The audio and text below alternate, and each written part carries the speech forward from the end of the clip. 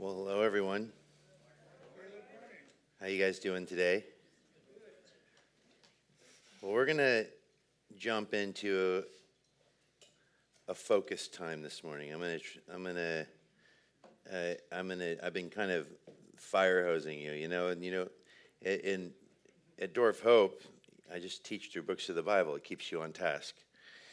Here, I'm giving you every thought that enters into my head in 8 hours of writing silence. And so, I trust that I've been sharing with you what needs to be shared. And honestly, my teaching style, I'm sort of purposefully not prescriptive, and I'm also very aware that I teach in a non-linear fashion. I was sharing with a guy here at Steve this morning. I just finished a two-part. It's going to come out actually pretty soon. Tim Mackey from the Bible Project, who used to be a teaching pastor with me at Door of Hope. If you guys don't know what the Bible Project is, you should. Tim is probably, I would argue that he is the greatest Bible expositor in North America, if not in the top few in the world, as far as the ability to articulate complex ideas in extremely understandable fashion. And what makes him such a phenomenal scholar and Bible teacher is just how unbelievably unpretentious he is. He hates being called doctor, although he's one of the leading Hebrew scholars in the world. He's fluent in multiple languages. He really, I read a lot. He reads a lot, but I read a lot like a Renaissance man. He reads a lot like a essentialist. He is not distracted by anything. In fact, we had a joke. We had offices that looked at each other when he came to work for me, and he had a sign that he would put on his door in Hebrew that said, "Do not disturb." And we had windows in our offices so we could look across at each other. And he would come into the office, and he would skateboard to work every day, which is really funny. He'd walk in, and I would be like, come here. And because I want to talk out my ideas, because I love to spend tons of time alone and then process it until I have it figured out. And he said, he referred to it after a while as like the joyous black hole of Josh White's office. He's like, we're going to talk some theology. He's going to show me a couple YouTube videos. He'll introduce me to 3 bands I've never heard of. He'll give me a book of poetry and tell me about a novel he just finished. And I literally don't have that much time in the day because I'm too busy reading a book on the plant life of the Sea of Galilee. That's how focused that guy is. When we taught through Matthew, he actually said that to me. I'm like, what are you reading? He's like, a book on the plant life of Galilee in the first century. I'm like, whoever wrote that is a weirdo. But we just did a documentary, and it's called Post-Christian. And so they did 2 episodes with him on why the Bible's important. And then they did 2 episodes with me on why orthodoxy is important. I've always been, he's interested in Bible. I've definitely been more interested in theology. And as together it was a really beautiful thing because I'm more of that sort of prophetic, let's say at the Lord voice, and he is more of a let's look at the Bible. And Tim just makes you want to read the Bible. So they said that when they edited his segments, it took them 3 days because it was so focused, and he came with exactly what he was going to say, knowing that it was going to be 20 minutes an episode. And that's what the Bible Project is 5-minute videos that explain everything you could want explained in the Bible. And then they filmed me for 7 hours, and they just asked me questions and then just let me go. And they just finished editing mine that took almost 4 months. And the reason it did is because he goes, it seems like you're doing rabbit trails. And so you try to pull out a rabbit trail, and then later you realize, oh, actually that was a key part of actually understanding where you ultimately got to.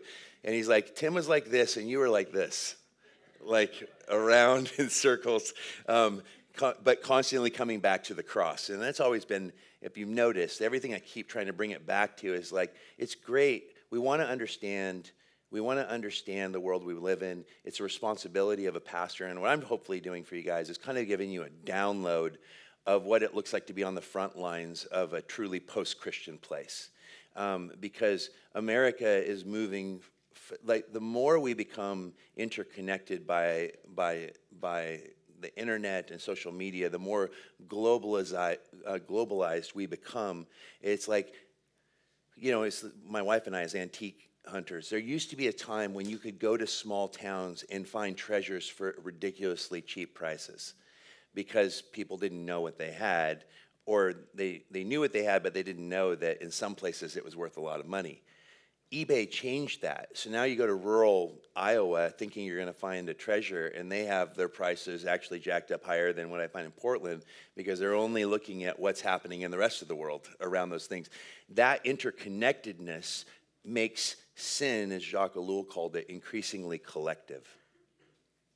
That we can't, he argues that it's actually harder today to be a Christian. He died in 1994 in his 90s. And wrote most of his works at the tail end of World War II. And yet he prophetically saw what was coming in the world when he wrote the book, The Technological Age, and how we are beholden to technology and how it diminishes what it means to be made in the image of God. And that what it's doing is it's connecting us together tighter and tighter to where sin itself becomes collective.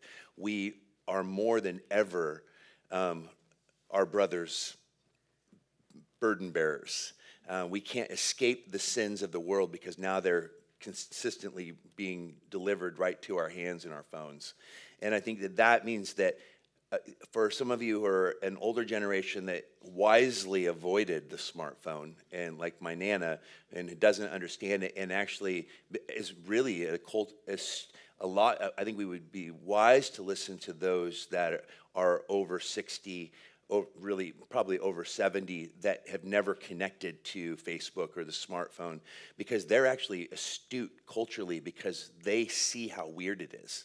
And she said, she goes, I hate it because even my own sister, who's just 10 years younger, just young enough to have gotten into, her kids got her into Facebook, and she goes, like, they don't look at me when we visit anymore. They're constantly looking at their phones. And it's like, we are told that we are to listen to the wisdom of those with silver hair. It's a gift. It's probably my dad.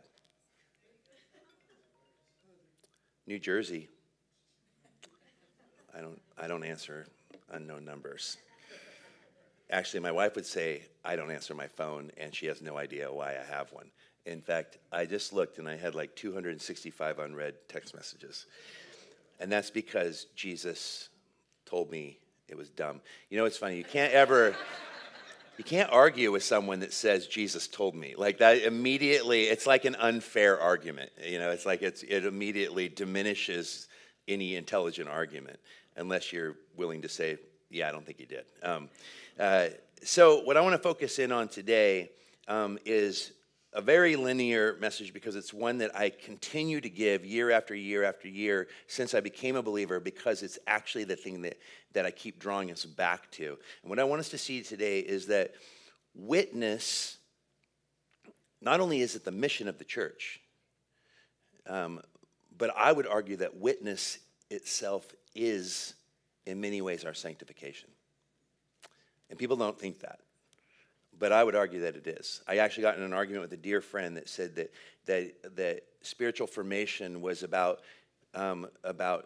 taking malformed believers, bringing them into maturity so they could be witnesses. And I said, bogus, completely BS. You cannot argue that from Scripture. I would argue that you are always malformed from birth to death on this side of eternity, if indeed everything is mixture. And witness, actually seeing God use malformed men and women like myself and like you to bring the gospel of grace to a hurting world, is the thing that drives us into intimacy with Jesus. And I think that often the reason that Christians are experiencing a loss of intimacy with Christ is because they think that intimacy with Christ, and I'm deeply nervous with a very, very intense movement, specifically in urban churches, among young congregations that are filled with people that have grown up in the church. There's a new, deep deep-rooted fascination with mysticism. And it's a move toward the contemplative. I was listening to a pastor, one of the biggest of the young pastors, at least in the circle that I know. His name's John Tyson. He's a pastor in New York, a brilliant communicator from Australia. Exploding church in New York City, and he's intense. Maybe we're both just so intense that when we get around each other, like, I don't know, I feel like we both like look at each other and like, yeah, I don't know if I want to know you, but I think he's articulate and he's deep. People are deeply drawn to him, and he's a gifted communicator. But he said this thing at the HCB, and it's these kinds of like tweetables that like freak me out. He was asked what he was most passionate about this particular moment in church history, and he said in front of 65 of the most influential young pastors under 40 in urban centers from around the world in London in 2019, he said, "I am passionate about the contemplative practices mixed with a frothy Pentecostalism." And I watched everybody's like, yeah. Like, I swear I watched probably 4 or 5 people, they were typing it in. I'm like, they just posted that. It's a tweetable. But maybe it's the contrarian in me. Maybe I'm just old enough to be, because I'm Gen X, that I don't trust anything that anyone says, that I was like, whoa, I'm sorry. I'm absolutely positive that you just said nothing. And what you did say, I'm incredibly uncomfortable with.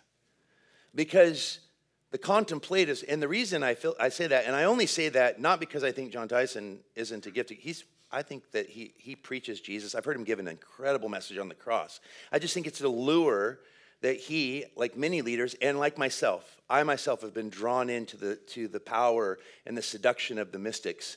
And I've come to a position that they are dangerous, that they are, for the most part, unhealthy, and their appeal is that they are impenetrable. It sounds so fascinating because the mystics wrote with this very intimate way. If you read Madame Guyon or Teresa of Avila, Interior Castles, or St. John of the Cross, it feels like you've just entered into a world of secret knowledge. But isn't that the whole legend of Faust? What he wanted was secret knowledge, and the devil says, I will give you unbelievable insight and knowledge, but it's the Faustian deal. And I see the church getting in bed with a new interest in mysticism. And this may not have hit your church yet, but it's going to hit your kids.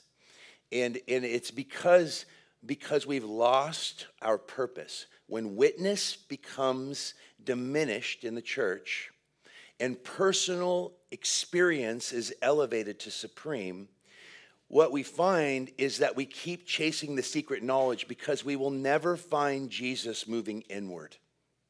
We will only find him moving outward. And not just outward from ourselves, but literally outward into the world around us that is broken. And that is how formation happens. Formation is not something we do with the desert fathers. Most of them were like weirdos. Show me anywhere in the New Testament ever that we are told to go and live a life in total isolation from the world so that we can enter into mystic union with Christ untainted by the sin of humanity. You're not going to find it. Not in the Bible. You can find it in history, but I would argue that some of the deepest heresies that the church has ever embraced has flown out of often Gnostic, what I would call Gnostic religion. Gnosticism and mysticism are deeply connected. Now, I believe the Christian faith is mystical, and I believe in a practical mysticism. I am all about being motivated by nothing less or more than knowing that I am loved by God and that God has birthed in me by his Holy Spirit a love that gives me the capacity to love him back and to love others fully. But if the mystic experience isn't a practical mysticism that is directly anchored in the cross of Christ, and this is the thing that I'm getting most nervous about, is the practices and the conversations around the Holy Spirit, and maybe this is just the world that I'm particularly watching from the sidelines and have friends in, and because I get kids that come to the church, come to Door of Hope out of these places, and I ask them why they've left, and often what they say is, I'm tired of feeling guilty at not being able to keep up, not be able to do, because Gnosticism and mysticism is built upon, first of all, you need a guru. It's always built upon you need someone that can guide you into that place. So you have the Teresa of Avila's, the St. John of the God, the people that have gone off in the wilderness have had their deep experience of enlightenment, and they come to shed that knowledge on those who have not yet arrived at where they're at. So immediately it puts whoever the leader is in a place of superiority and authority. So their experience now becomes the domineering voice amongst the people. No longer the scripture is the domineering voice, nor is Jesus the domineering voice, but the interpreter of the scripture and the interpreter of Jesus, or the go-between. They become themselves the new go-between rather than Christ himself, which is the very thing that the Reformation said, this cannot happen. Many of the perversions that were happening in the Catholic Church at the time of Luther's rebellion was due to the infiltration of Gnostic ideologies that drove this concept within the church that is unbiblical, is that you need a priest to get you to God. The Reformation is built upon grace alone, faith alone, scripture alone. And that's messy, because scripture alone means all of a sudden scripture now is believed to be of private interpretation. So we have our own problems. That's the problem, is everything is mixture. But what I see is there is a return to this desire. We're embarrassed to share the gospel. If you were to ask the average person under 30 if they think it's appropriate to proselytize, they would say no. They would say no. Because we live in a culture that believes emphatically in this great lie that every person has the right to define truth for themselves. But that is the essence of what our parents' first sin was. When they ate of the fruit from the tree of the knowledge of good and evil, it wasn't that it was magic fruit, as Tim Mackey loved to point out. It was that they were in that moment defining for themselves what is right and what is wrong. And the appeal was a Gnostic, mystic appeal. The serpent was saying, there is secret knowledge that is being withheld from you by God himself. And they saw that the fruit looked good, was beautiful, and it tasted good. And from that moment forward, this is why Romans 1 is such a profound expose of the nature of sin. The reason that Romans 1 ends on this place where specifically, people ask me, why is homosexuality kind of focused in on in the middle of Romans 1?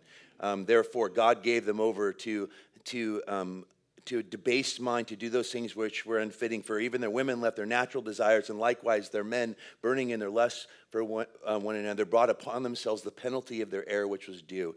And that became this, like, the crying, the battle cry of churches that, said, this proves that same-sex attraction and acting upon that impulse is actually a worse sin than any other sin. That is not Paul's purpose.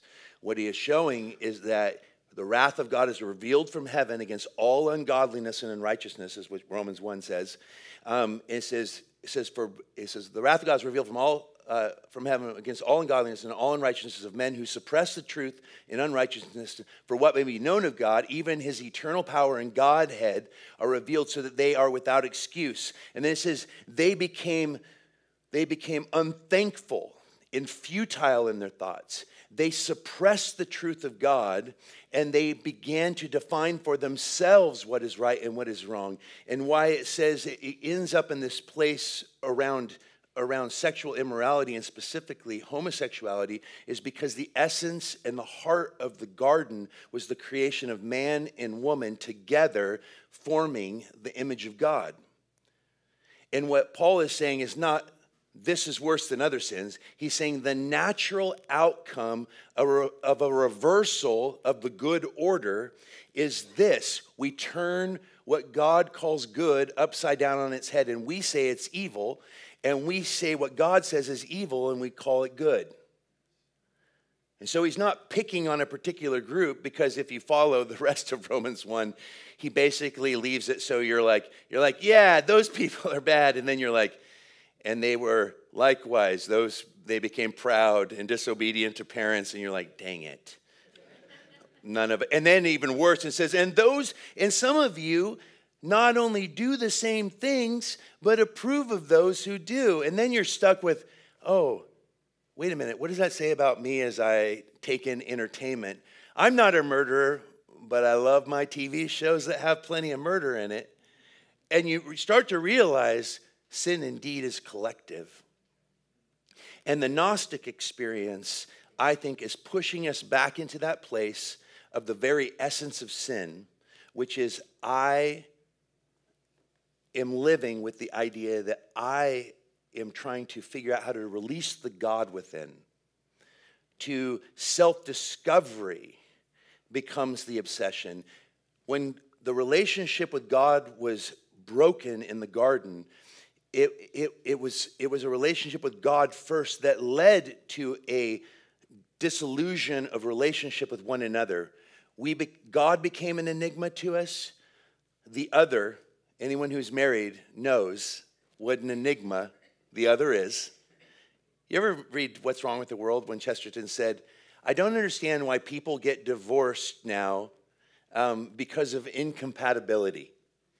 He goes, if incompatibility was a valid reason for getting divorced, all people should be divorced, for men and women are incompatible by nature.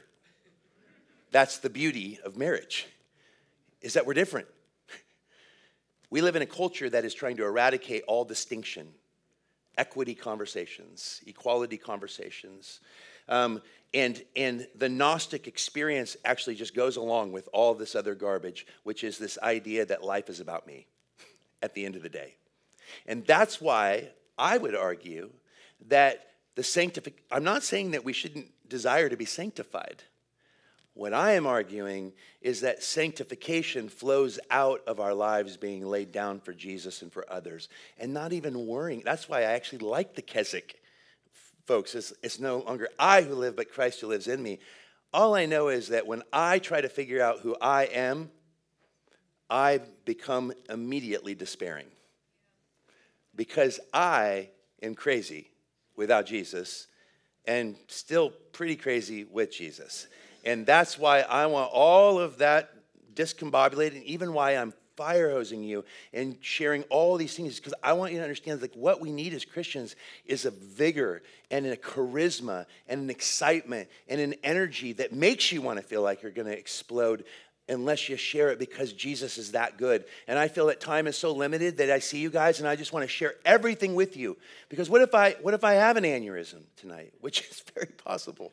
And what if something happens that we don't have any more time together? It's like, Lord, have I done my part to warn, to encourage, to exhort, and say all the scary stuff's happening, but I promise you, if you stay anchored on the cross, all will be well. All will be well. Life is impossible. Nothing lasts except Jesus. Faith and hope will not even be necessary in heaven. This is why love is the greatest. And love alone, my friends, is the only debt that is never paid in full. So here are the 4 words that wield absolute power in the believer's life. It's 1 Corinthians 1:23. We preach Christ crucified. Witness is our sanctification, and these 4 words tell us. And if you want to understand, if Paul was concerned about the Gnostic experience, or even our tendency toward tribalism and an obsession where the word of God becomes the thing that is. Nothing breeds arrogance faster than the worship of the written word, George MacDonald wrote. It's a powerful word. For those of you that lean the other way, where it's like, as long as I get my theology right, I'm good. No, Paul said this in the context, wrapped around this verse. He said, the Jews seek after signs, and the Greeks seek after knowledge. And those are the two poles that we often have to find a way to live in the middle of. Because one side wants performance Jesus. Show me something cool. Entertain me, Lord. Entertain me, but don't wound me. The other side says, teach me, Lord. That's Tolstoy. That is the Jesus is a great teacher, but let's get rid of all the miracles. Let's get rid of all the wonder. Let's just get into the word and eradicate the weird stuff. We're just going to be about the nitty gritty. It's about bringing heaven on earth. That's the social justice movement that has infiltrated the church today. It's not about the heavenly bread that Jesus says he comes to give. We're like, we don't want heavenly bread. We want to feed the hungry. We don't want the justice that was worked out on the cross that promises a future in heaven. We want justice now.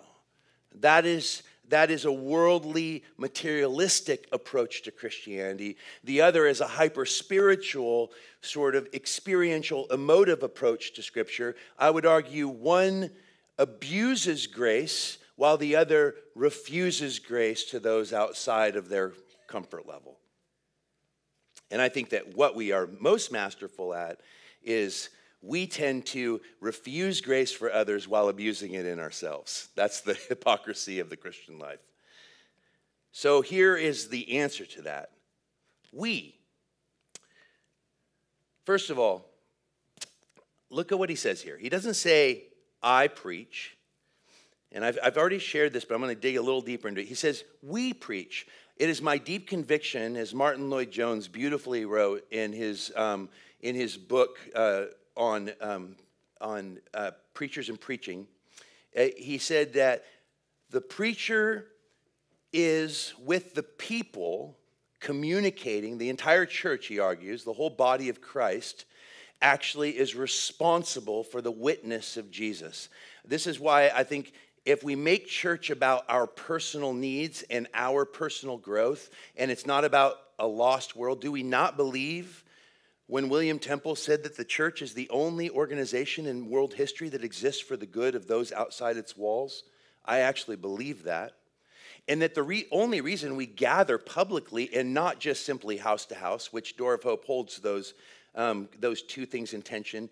Our two kind of fundamental approaches is the Sunday worship gathering in historic churches. That's why I didn't choose a emergent name, like a name that doesn't actually say anything or a Greek word that nobody understands. I'm like, I want our church to sound like a church. Door of Hope. I was actually just stand here as an elder at what used to be called Solid Rock, and it's now called Westside. And I was teasing Phil and Diane Comer, the founders. I'm like, you guys, I know John Mark didn't like that name, but I think you need to bring back Solid Rock. And Phil goes, I know. What does Westside even mean? I'm like, it means that you're somewhere, I guess, west of the river, or it's a musical that is kind of difficult to watch. I want you to be the Solid Rock story, not the West Side story. And he goes, I think you need to tell our church that. I'm like, happy to. Bring me over. I'll tell him he needs to go back to Solid Rock. I'm like, let's start by you, Phil, getting your first tattoo ever. He hates tattoos. I'm like, let's get Solid Rock just tattooed right on the side of your neck. They'll think you're tough. And he's like, that's not going to happen. Yeah, it's never going to happen. But then Diane goes, I think I want a tattoo. And then he's like, that also is not going to happen. But I think that this it's the idea of like our church. I believe that the church itself, why we gather, we restored two beautiful historic buildings. One is the stone castle in between Hawthorne and Belmont. It's gorgeous.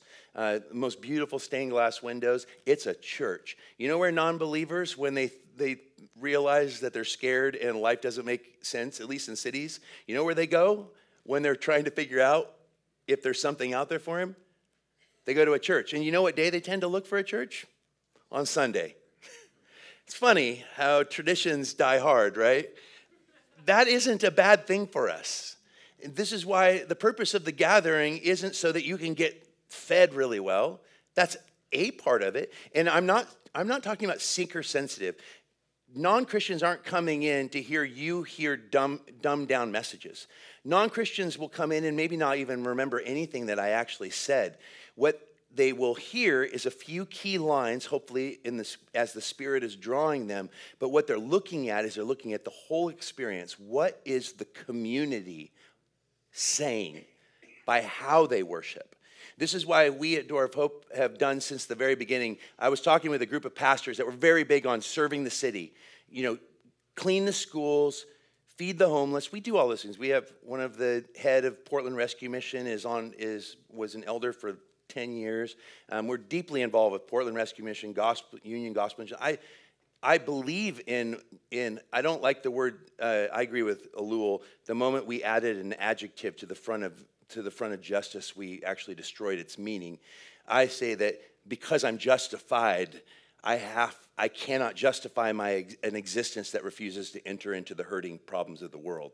But I refuse to be compelled by an agenda that is driven by guilt and shame. Because guilt and shame is not sustainable. Grace is sustainable because it's otherworldly. It's the thing that the world does not understand, and yet it gasps for it every moment of every day. And we, as a community, have the ability to reveal what grace is by how we love one another, how we worship our King. How weird is it that we're a singing people?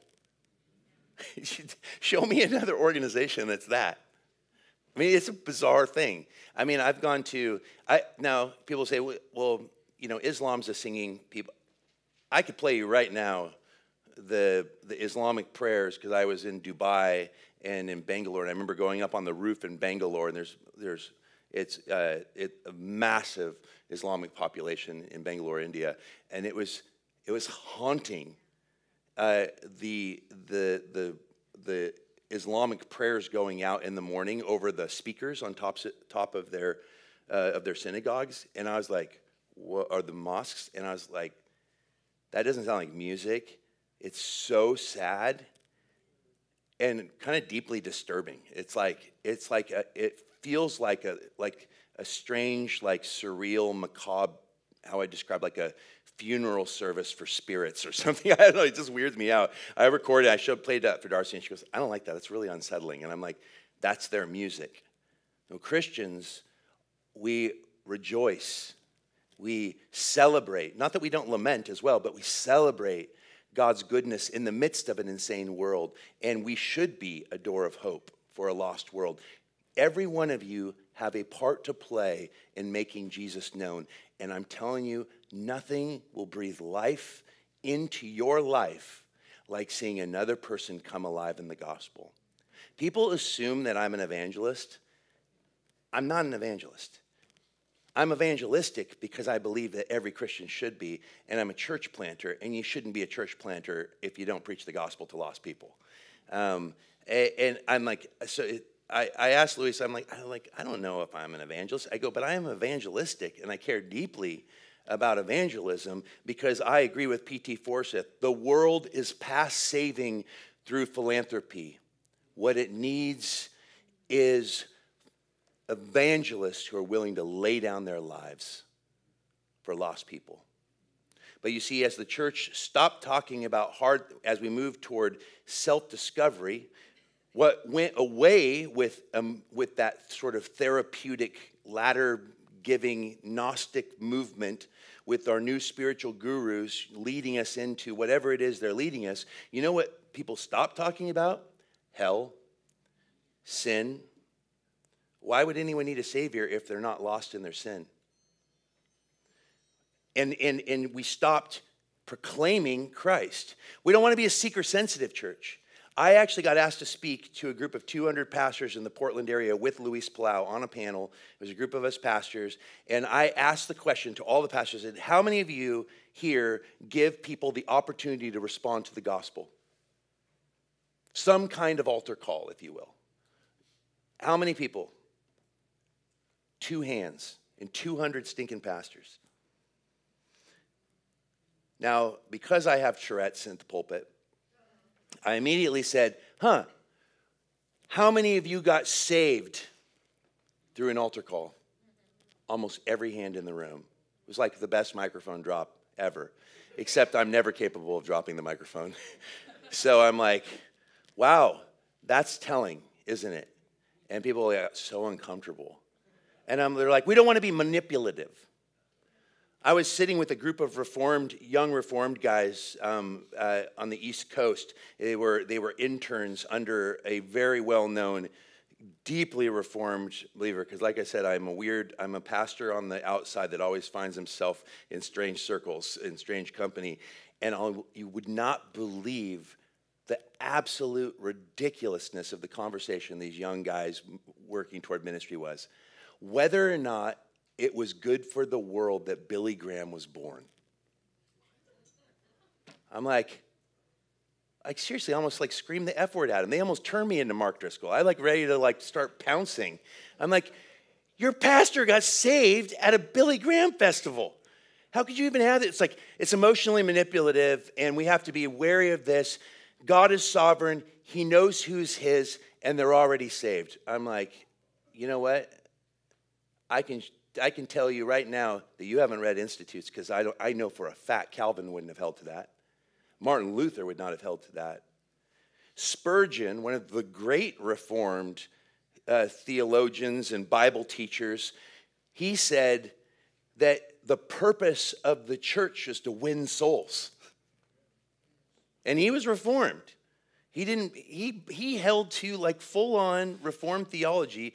He checked it at the pulpit, because he knew what was helpful was not defining your faith by a flower, but proclaiming the simplicity of the gospel and lifting up Christ, because he's like, I don't know who God is, who God has drawn or who he hasn't. All I know is I am told to preach the gospel as if everyone in front of me is one that God is trying to save. That is the right answer. And he said the most powerful statement I have ever read around this with such passion. He said, if we actually believed in hell, he goes, we would go to the absolute greatest extremes. He goes, if someone is to go to hell, they should never get into hell without at least having to go across our dead bodies. We don't live like that. The moment we stop believing that the decisions we make in this life have eternal consequences, that life and death actually does hang in the balance.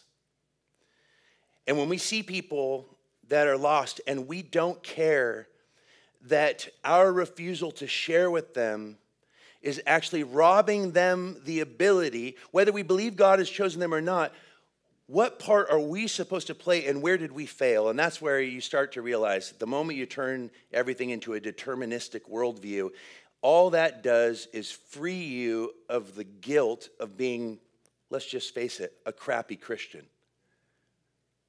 And I don't think that it was God's sovereign design for you to be a terrible Christian. I think what God's desire is for us to know him, to love him, and that requires a freedom, and that freedom is fragile, and witness is our sanctification. And the reason I believe Christians become stunted in their growth is because they don't take Paul's we seriously. Unity means every person in Christ has a role to play in the declaration of the gospel. Buechner, in his definition of vocation, he says, the place God calls you to is the place where your deep gladness and the world's deepest hunger meet. What a beautiful way of saying that's what calling is wherever Jesus is, and you're following him, is going to be your deepest joy and meet the world's deepest hunger. That's what brings about transformation of life. My sanctification began the moment I began to see how exciting it was to just be a conduit, this broken, uneducated kid who gets radically saved at 27, and I cannot wait to tell people about Jesus and to see, yes, I lost most of my friends.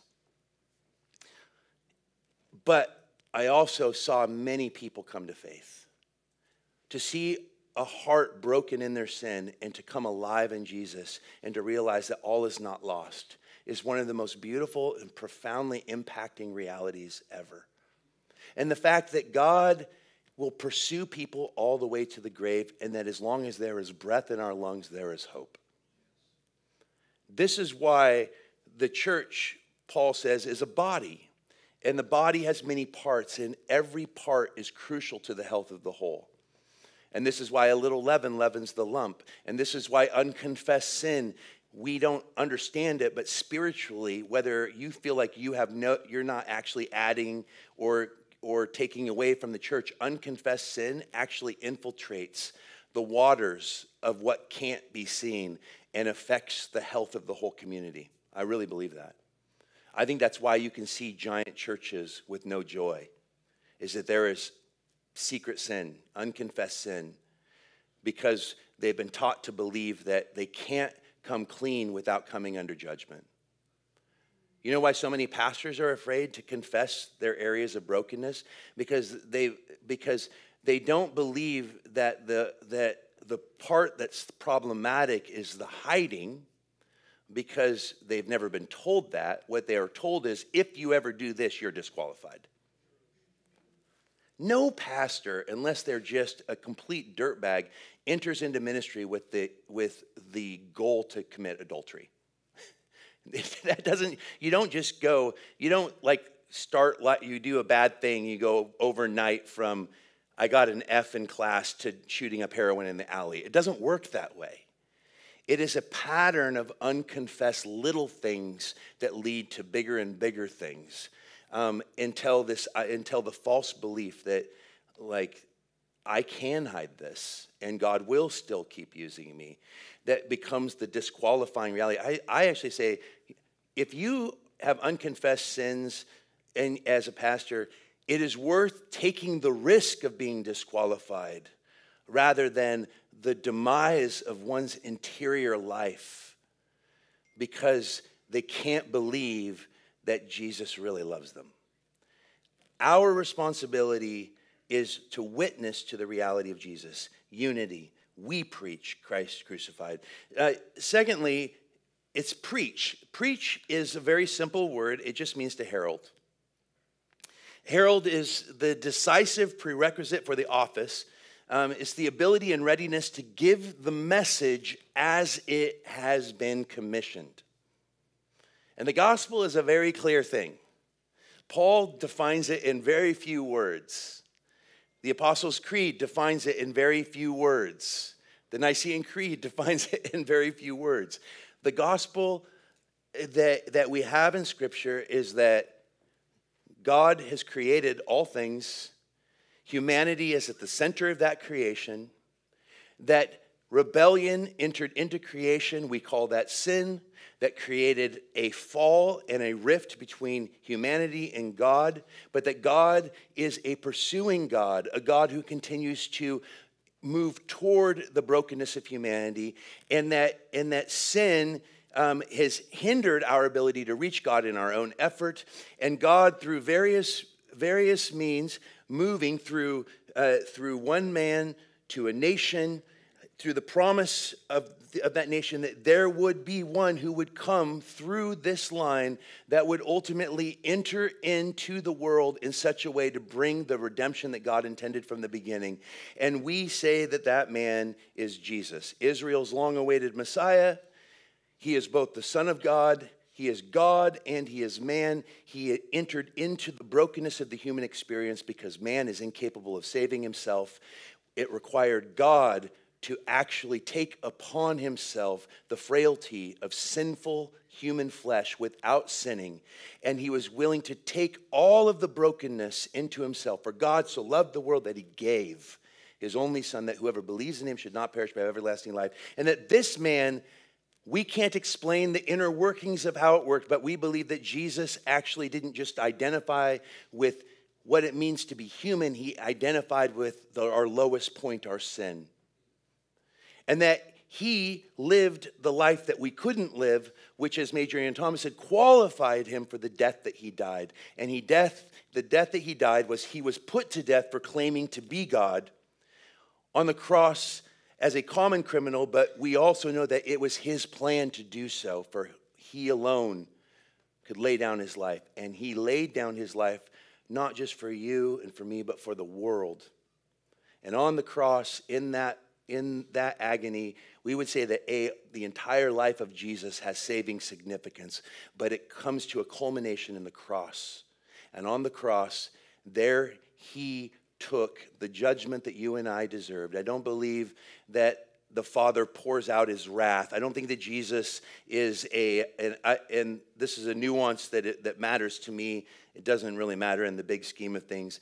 I don't think if Jesus is the sacrificial lamb, the priest is never angry at the lamb. What Jesus did take into himself is the judgment of sin. And the cup that he drank was not the cup of wrath, but it was the cup of suffering. Because we know this because he told his own disciples, you will drink from this same cup. And we know they weren't called to drink from the cup of wrath. They were called to drink from the cup of suffering. And he drank that to the dregs. We weren't talking about Jesus as the good cop and the Father as the bad cop. I really hate any kind of theology that plays the Father against the Son and the Son against the Father. I think it does damage to the Godhead. What we believe is that the Father, Son, and Holy Spirit were involved in different ways in the atonement of the world, but we believe it is in Jesus alone, no other name under heaven by which one can be saved, because he who knew no sin became sin that we might become the righteousness of God, and he died, and on the third day, he rose again, which tells us that something that cannot be seen happened, that on the cross, he tasted death for us, and he conquered the dominions of darkness, as he made a public spectacle of them.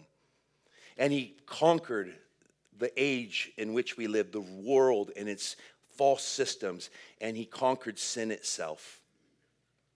And as his resurrection is the Father's stamp approval upon his work, that after showing himself to his disciples, after 40 days, it says that he ascended into the heavens before eyewitnesses to the right hand of God. And this was necessary. The gospel is not finished unless we include incarnation, his entrance into the world, death, the cross, resurrection, and ascension, and I would argue the sending of the Spirit. It must go all the way to Pentecost. And what we say today is that Jesus didn't just die to save you, he died to bring his saving life into you by his Spirit. And see why the cross is so important is that we can't practice the way of Jesus. We can't have the Holy Spirit if we remove the cross. We literally drain Christianity of its blood. And so we preach, we herald this message. We introduce people to Jesus. Because we're not preaching an ideology. The church is losing its grip on the gospel of grace in a quagmire of the notion that God is a moral cop policing behavior. That is not what the gospel is about. Grace is the one-way love of God. Remember what I said, it's the love that seeks you out when you have nothing to give in return. And that is what we are bringing the world. And as we preach, we witness. It's the witness of the church that Jesus is everything he said he is. Not the witness of us trying to be Jesus. The witness of the church is we in our sin and brokenness lets Jesus, through our surrender and continual confession and worship and praise, we let Jesus be Jesus in and through us. And we trust that his Spirit will draw people to himself when we are actually willing to step out in faith and follow him wherever he leads us. All of us do this. We're a community of a message. And we don't have the right to mess with that message. Which means that we don't just preach an ideology, but it says we preach Christ, which means that we are offering to the world relationship. we're talking about a person. We're talking about someone. And when we say Jesus is Lord, we're saying, obviously, if he is Lord, that means he's not dead. And if he is Lord, it means that we're not. And if he is Lord, that means that he is present.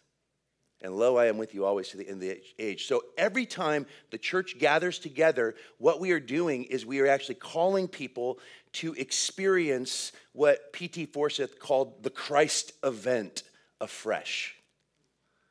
We are gathering once again around the reality of the living Christ. And isn't it true, the way that Jesus often feels the most real to us is when we are in contact with other believers? Why is church necessary? Because Jesus knew it wasn't good for man to be alone. We aren't to find Jesus out in a solitary desert experience. It's true, we need time alone. But I only get time alone to think on Christ so that I can have something to actually give to the people I come in contact with. That's it. There's no other reason. I was texting John Mark, who is brilliant at thinking through spiritual disciplines, and we've become really good friends again, and I was teasing him. He goes, "What are you doing right now?" And I'm like, "I'm practicing solitude by texting you." And he goes, "You're the worst." And it was true. And then I kept sending him pictures. He's like, "I thought you were practicing solitude." I'm like, "I am, by texting you. How are you doing? I miss you. I love you." Because I'm like Luther. I know how I'm hardwired. Solitude for me is the devil's playground. All the things that most men get in trouble for often happen alone when their wives aren't around. I'm like, why are we so? It's like, why are we pushing ourselves away from one another? If COVID has shown us anything, is solitude is not that awesome for the human soul or psyche. That's why Bonhoeffer said, community, life together, is a gift of grace because you never know when it can be taken away from you. He wrote that from prison, and it's true. We bring a relationship, not an ideology. We're not giving people a list of things to do. I think that pastors need to learn to be far less prescriptive, and we need to trust that God will meet the listener where they're at. And he's going to communicate what is necessary to them in how he designed them, and that our only responsibility is to continue to redirect their attention as well as our own back to the living Christ who loves us and gave himself for us and wants to be with us and wants us to know him as he knows us. That's the invitation. This is eternal life, that they may know you. We preach Christ. But here's the problem. In a city like Portland, all kinds of churches preach Christ. All kinds of churches preach Christ. The Unitarian Church in Portland, really well known. Famous woman, preacher, did an interview with Christopher, not Chris, what's the guy's name, the atheist that died? Hitchens, yeah, Christopher Hitchens. He was coming to Portland to speak, and she did an interview with him, and oh my gosh, it was so genius. It was one of those moments where I'm like, man, I don't like what you have to say about the church, but I like you. You're just charming. And he dismantled her because she said, "Christopher, I don't know why you come against Christianity so much, because I believe actually what you believe." And he goes, "Well, what do you mean by that?" And she's like, "I don't believe that Jesus is actually God. I believe that his teachings are enlightened teachings that can help us live more fruitful and productive lives in the world." And Christopher just goes, "Well, then that's fine, but you're not a Christian." He goes, and he said this, he goes, "Unless you believe," this is so fascinating, an atheist taking to task a self-proclaimed Christian pastor of a large church in Portland says to this woman, she's trying to show, "No, I'm on your side. I'm one of your friends." And he's like, "You're a fake and a fraud, and you should just call a spade a spade." Because he goes, "A Christian is this: one who believes that Jesus is both God and man, and that Jesus Christ, this man who lived in Israel 2,000 years ago, is the living God who created all things, and that he died for the sins of the world, and that on a cross called Calvary, and that he rose after 3 days in the grave. The tomb was empty. He ascended to the right hand of the Father, and everyone who puts their faith in him and receives forgiveness shall be saved. If you don't believe that, you're not a Christian. And I'm like, sweet Lord, I'm trying to figure out what just happened. I just got saved again reading the words of an atheist. And it's a sad thing when an atheist can articulate the gospel better than someone who is supposedly a Christian. Like I said last night, right information does not mean right relationship. Linear thinking does not mean you're right with God. But one who has been touched by the love of Christ, and I prayed for him because his brother actually is a believer. I'm like, man, Lord, he knows it. That's actually what scares me the most for him is he knew it. He knew what he was rejecting. That's the unforgivable sin. It's the only sin that can't be forgiven because there's nothing that can help us if we reject the only answer. It's like a person who has a terminal illness and there's a cure right before them and this is the only thing that will cure you. A person that says, I know that will cure me, but I cannot receive it. I will not receive it, is the person that is in the most dangerous position of all. And I would argue that many people in the church are in that position. This is not here to scare you, but I think it's important for us to ask the question, do you believe all the right things but don't actually know the one that you know all the right things about? We preach Christ, a person. Churches that preach Christ alone often end up with just a dead teacher who gives some good ideas. And that's why we preach Christ crucified. We aren't preaching the gospel of Jesus unless we also speak of what he did. And this is where we close. We are declaring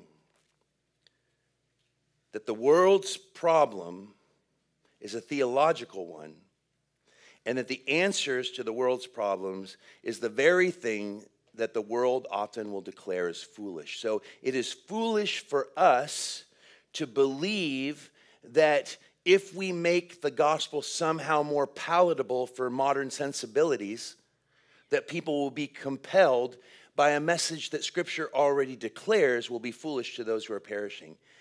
I don't know about you, but I think it's so silly. This is why I'm not opposed to apologetics, but I've never seen anyone get saved from them.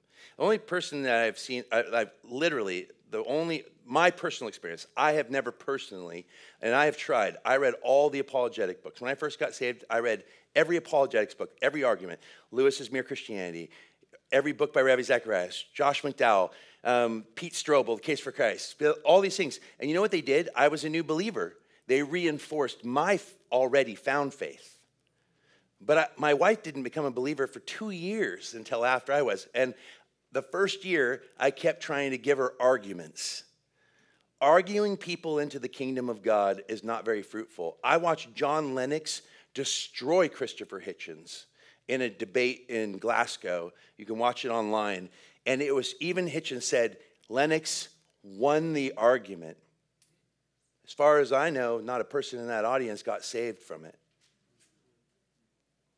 I think that it's a telling reality that the gospel is a mystery and that the cross is foolishness to those who are perishing. We're not called to explain. I always tell people, listen, why are you waiting? What are you waiting for? Today is the day of salvation. Today is the day of salvation. They're like, I want to understand more. And I'm like, hey, I'm not trying to emotionally manipulate you, but listen, when I came to faith, I apprehended far more than I comprehended. It was a gut level sense in me when I read, you know how I came to faith? I picked up a Bible that my mom gave me when I was 21. I didn't read it until I was 27. She wrote me a letter in the Bible, said, Josh, you have so many gifts, but this one thing you're missing, Jesus. I didn't even read it. I was so mad that she gave me a Bible when I was 21 because all I wanted was money so that I could pay for a record demo. And then I was forced to donate bone marrow, but that's another story for another time because it's a really horrible process. And it wasn't worth the $250. But I picked up the Bible and I read through the Gospels. And I just could not get past the Sermon on the Mount. And it was one line. Therefore, be perfect as your Father in heaven is perfect. The close of chapter 5. And I got so mad. I just remember I just kept reading it. And there was a moment I wanted to just throw. I lived on the top floor of downtown Seattle in this really cool loft. Darcy and I weren't married. We were living together. And I just wanted to huck the Bible out the window. And in that moment, I just couldn't respond. So I guess that was like 24. I just couldn't respond.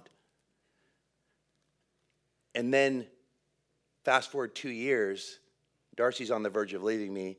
My record deal's done. I'm having an existential crisis because everything I'd been living for, I thought I was going to be famous. I was so sure of it.